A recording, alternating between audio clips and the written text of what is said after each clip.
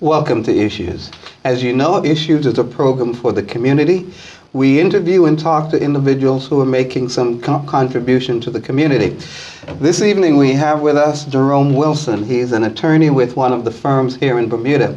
And for the next few programs, we're going to be looking at success. What does success mean? Is success attainable for everyone?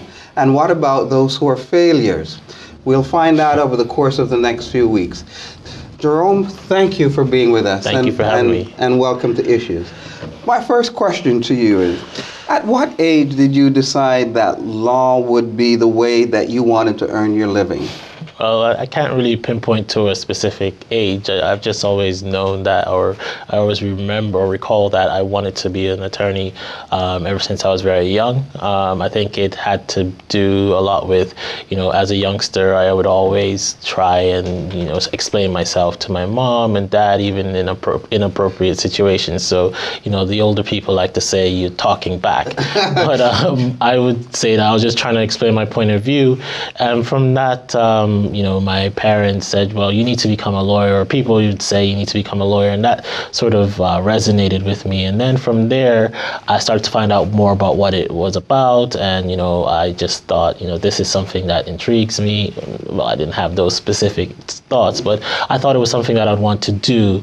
And so I, looked into it as I got older, and here I am all these years later. Now, did you have, in growing up, did you have any examples of someone who was a lawyer?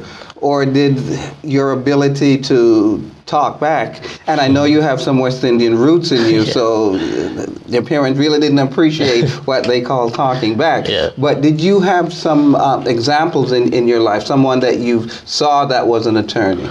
Not on a day-to-day basis. I did have an older cousin, and still do, who is an attorney, and but I didn't make contact with him, and I didn't really speak about it with him. It was very much, this was something I wanted to do. It was always in the back of my mind. I did other things before I actually started and became a lawyer. And so, no, the answer to that question is no, I didn't have anyone to bounce ideas off of until later on. Once I actually got on the path, I was able to connect with a few people who were older than me and ask questions. And then it was just basically just getting experience with them and, then taking it further. Now, as you look back at your education, I believe part of which was done in Bermuda and part in the West Indies. What kind of student were you academically? Are you the person that, yeah, there goes Jerome, he's going to get all the A's and we won't get that much, but he gets all the A's? No, I would say I made good grades. I wasn't a straight A student. I would just say I was one of those students who was above average. I wasn't gonna be the most stellar student, but I got good grades. I'm not gonna lie. I got good grades. I passed all my exams, and I had weaknesses. Math wasn't my favorite subject, but I did well, and the sciences probably as well weren't my favorite subjects, but I did well. And so I was one of those students who. And I guess as an adult, I just do what I need to do, and I was successful in that. Can you recall some of the A levels and O levels that you did while you were in high school? Yeah, I did all the main ones. So the sciences, geography, history, language, literature, a couple of business courses as well. And all said, I did about, I did 9 subjects, and I passed 8, so I did fail 1. So I wasn't a complete success. But yeah, so that was me. I was always the student who was, my fellow students knew that I was going to do my work. We all got into trouble as kids. I wasn't perfect, but when it came to school, my parents especially instilled that work ethic, and that you had to at least pass your grades. You can do whatever you want.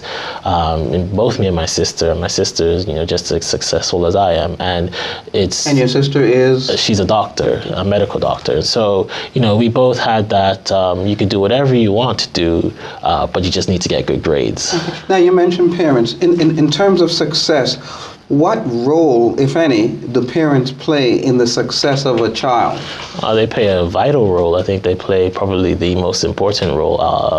Teachers are there, but parents are there for through it all, and they set the tone. At least in my opinion, in my house, the tone was very much, you do your work, and after that's done, then you can consider doing something else or relaxing. Mm-hmm. But then there was also times when, as a student, there's no relaxation for you. It's you do your work, you get your 8 hours sleep, you get up early, you go to school, you pay attention, and that my parents at least, set a very structured environment and a very solid tone for us to work under, me and my sister. Mm-hmm. And so I think parents play a vital role in setting and ultimately how students or their children turn out to be successful. Now they're not the end all and be all. I mean, some parents are really good at it and their children still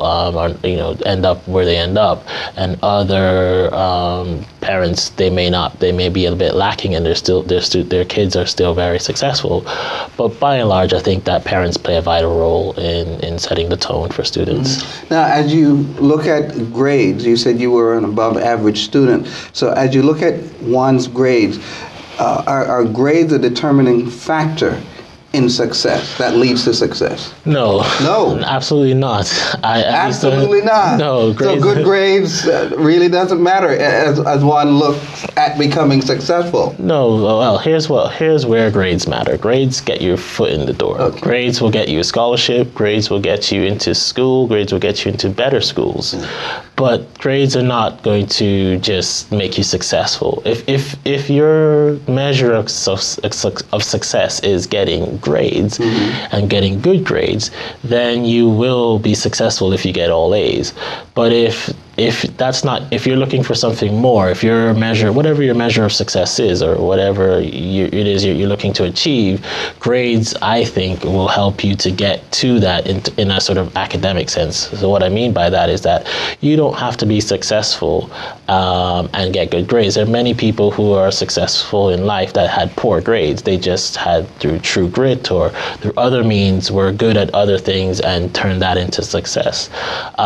If you're looking to get a success through the academic world, so you want to become a teacher or anything that requires a degree, then grades, I think, are important, but they're not the end all and be all of that. If you make poor grades, then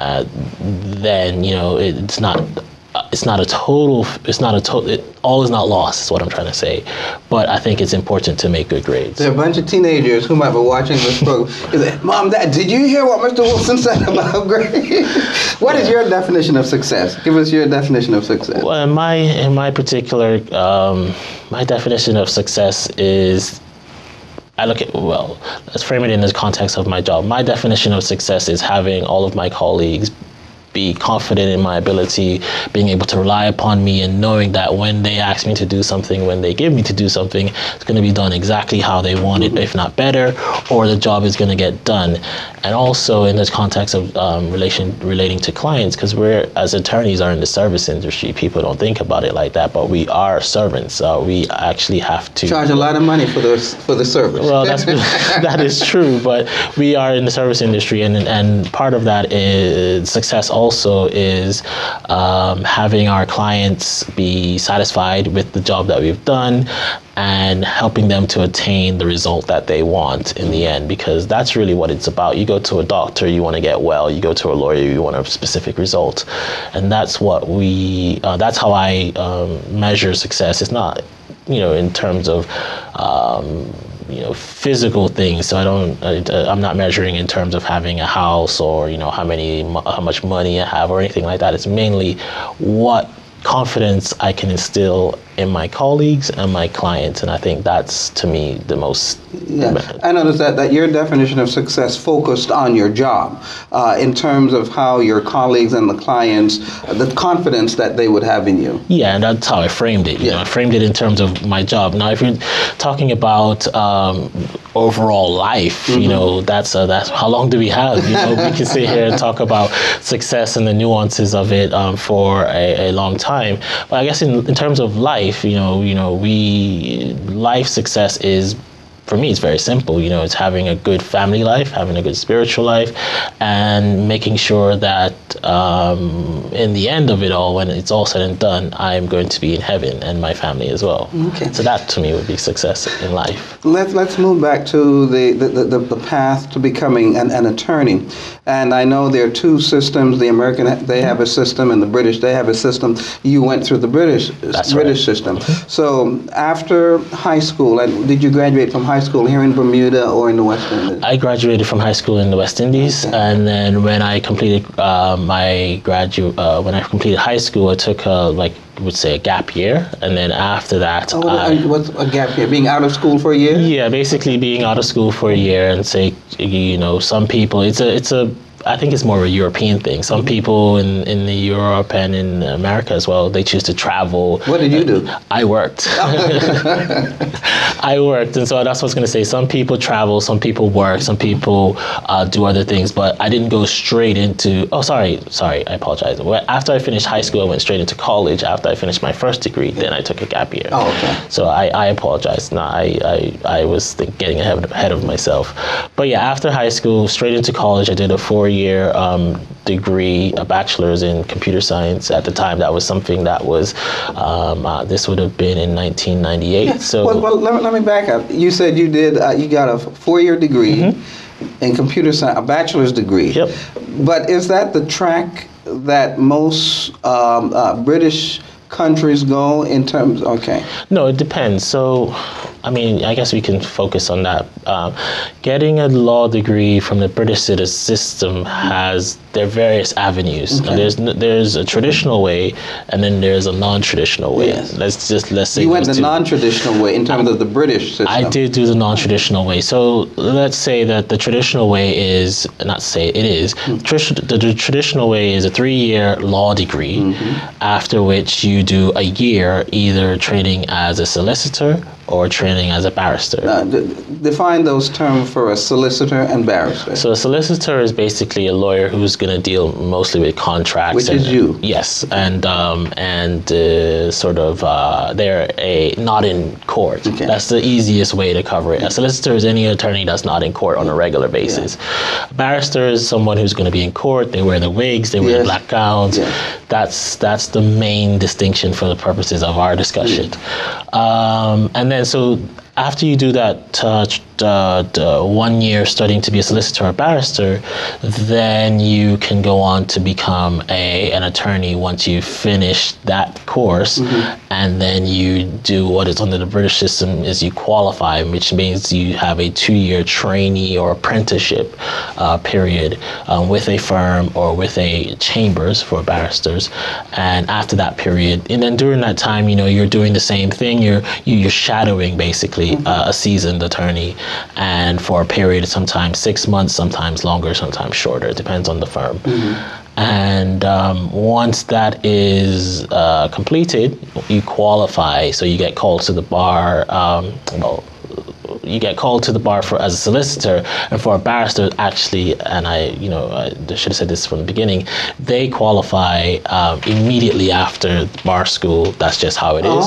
But then most of them go on to apprenticeship as well afterwards. So it's a little bit of distinction. I don't want to confuse people, but that's the traditional route. The non-traditional route is if you have a first degree. So a bachelor's or any graduate level degree. Jerome, let's hold it right there. We're going to take a break and we'll come right back. We've been talking with Jerome Wilson, one of the attorneys, an attorney in one of the firms here. And we've been looking at success, and we've been even asking him to track his success in terms of education. And we will be right back with more questions for Jerome Wilson.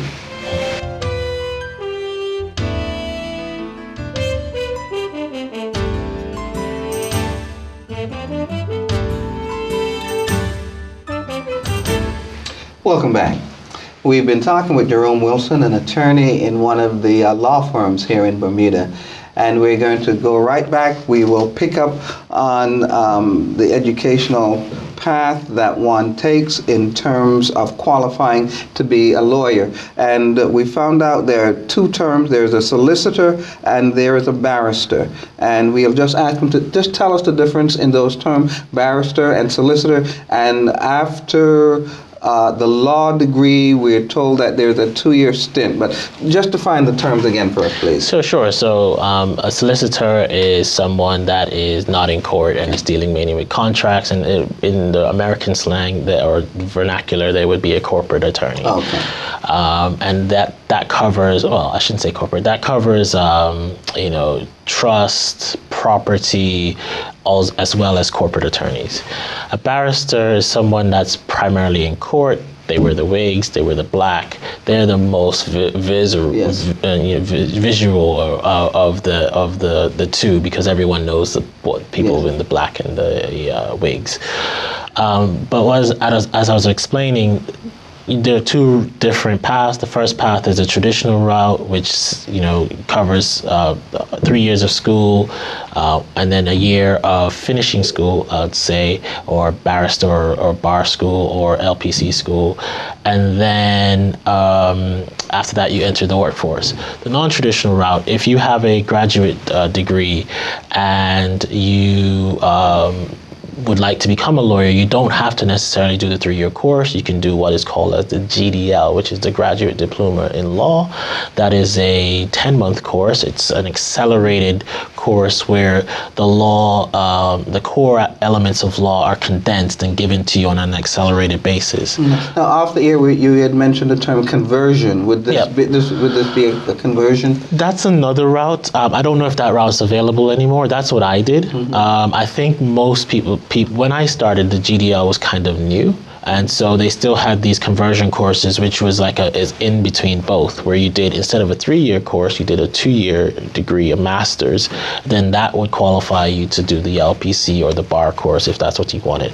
And I've used the term LPC, it's legal practitioner's course. I think they call it something else now, but that's what I did. By the way, they still have the conversion course. My son, who's Bermudian, but an attorney in the States, his mother and I wanted him to come to Bermuda, so he did take a look at some of these conversion courses. Okay. Looked at Canada. There is something in Jamaica, and obviously you can go to England and do it. So at least as of a year ago, they still had the conversion courses. Okay, well, that's what I did. But the two main ones, if I was to do it all over again, I would do the GDL. And if I was telling someone right now who had similar qualifications to me, do the GDL, because it's shorter. It's instead of 2 years, it's a year or 10 months, and then you go right into, once you're successful in passing it, you go right into the bar course or the solicitor course. And so it could take 2 years, or it could take basically 4 years traditionally and condense it into 2. But the only way that you're eligible for it is if you have a qualifying degree already. So that means you've already done 4 years or another course. So it tends to be for people who are more mature and have a little bit more wear on the tires in terms of school. Now, as you look at someone like you who went the non-traditional way, as compared to someone who went the traditional way, that's your law degree right after high school, do you feel that one path prepares you better than the other? I wouldn't say so. I mean, there are pros and cons to both, but I think the path you take is the path you take. And that's the beautiful thing about life. No two paths are the same. There are lots of different paths that can get us to the same place. I think, for me personally, the path I took was good because it gave me a chance to sort of find myself and do something that I liked, but not necessarily wanted to do for the rest of my life. And then after that, I was able to continue on and do what I really want to do for the rest of my life. And I'm pinching myself because I am doing what I wanted to do, and I don't, if it all ended today, meaning I wasn't able to work as an attorney anymore, I would be content because I have been able to do what I wanted to do from I was young. Some parents might say, well, that's the expensive route. spend 4 years in college, then go to law school, and you could go into Straight in. Well, that's a lot of money. It is, and like I said, no two paths are the same. I took I graduated from high school very young, and that was the system. How old were you? I was 16. 16. So, I don't think at 16 I was prepared mentally or in any shape or form to go straight into a degree outside of the country where I was living, because that's what I'd have to do.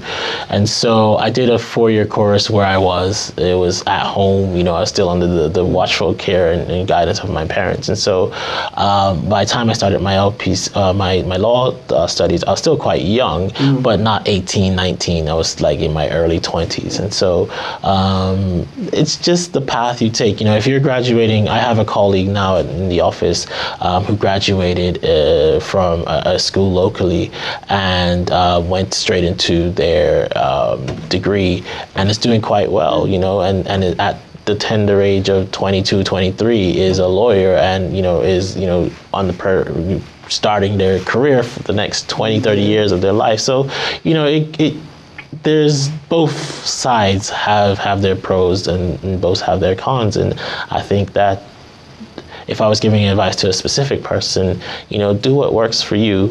I know one might be more expensive than the other, but that's something you have to take into consideration as to what works for you. Is success attainable for everyone? I think so. It depends on what their view of success is. So, if your view of success, as I said before, is having material things, then you can attain them, but they may take longer for you to get to because, it depends on what. Usually when we talk about success and material things, it's the more finer things in life, the things that cost more money.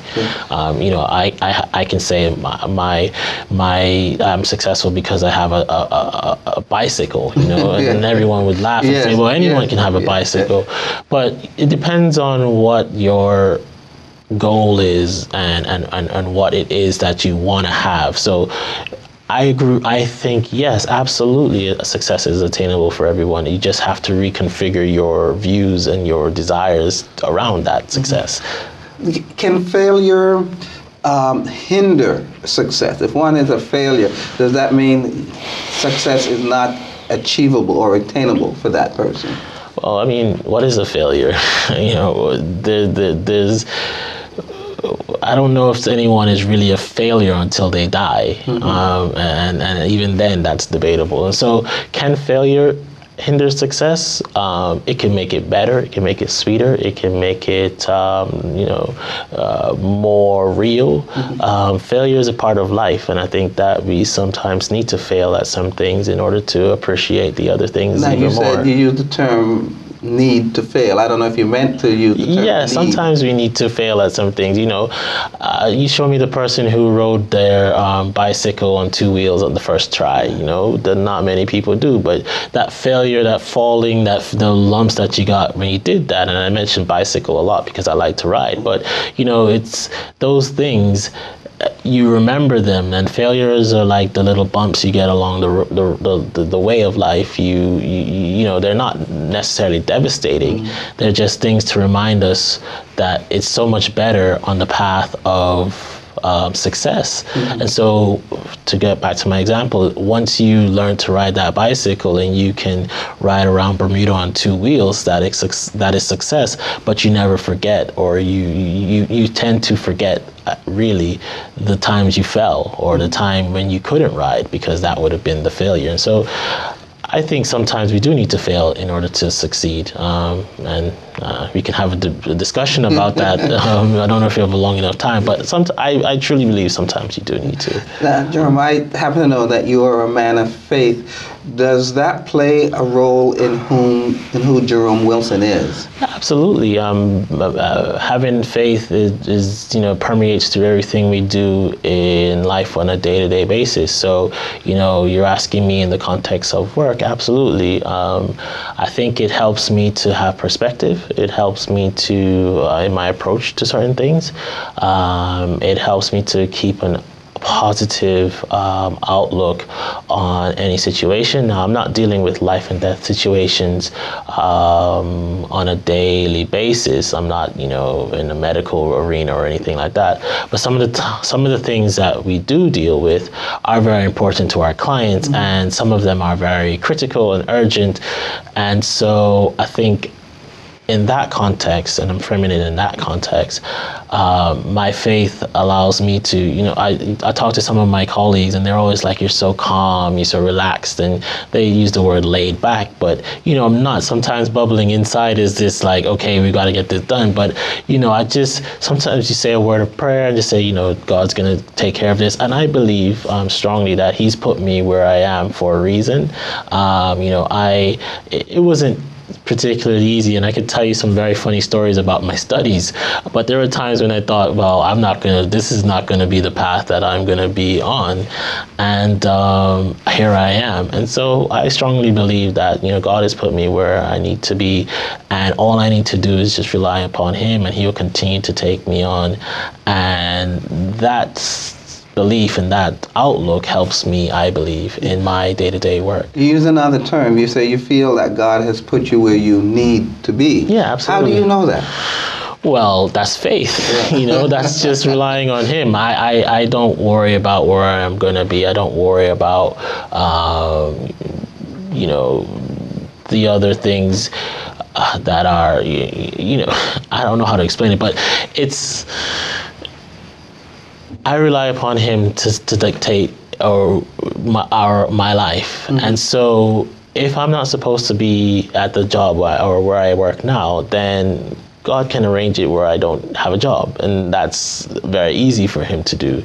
But he has continued to bless me and to, show my colleagues that what a wonderful thing it is for me to be there, and my bosses more particularly.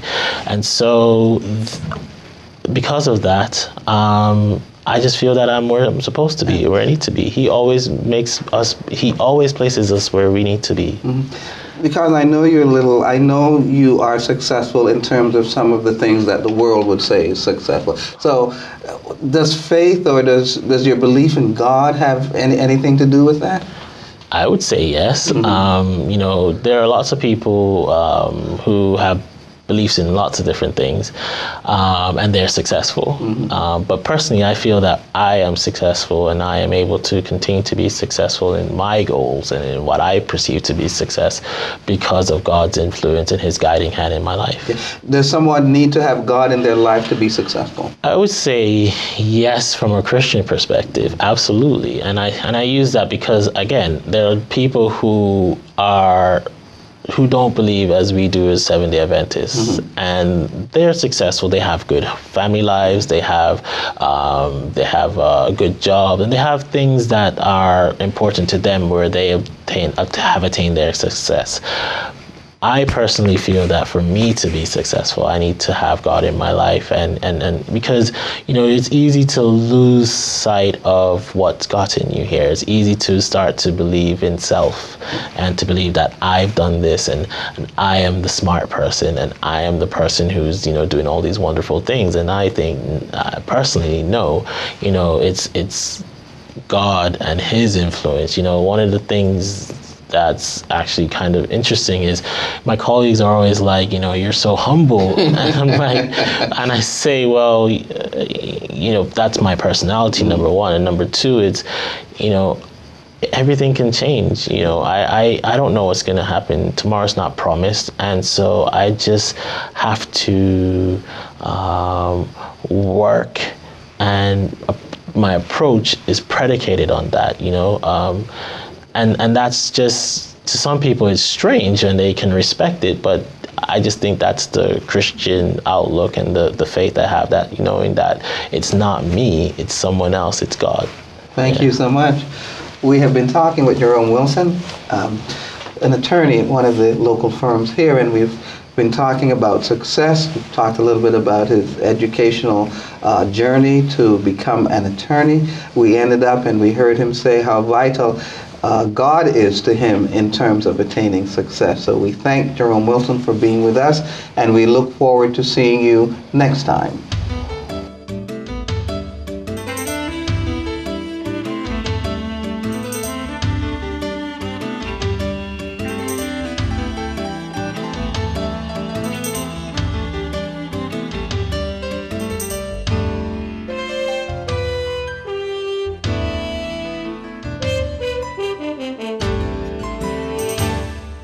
you.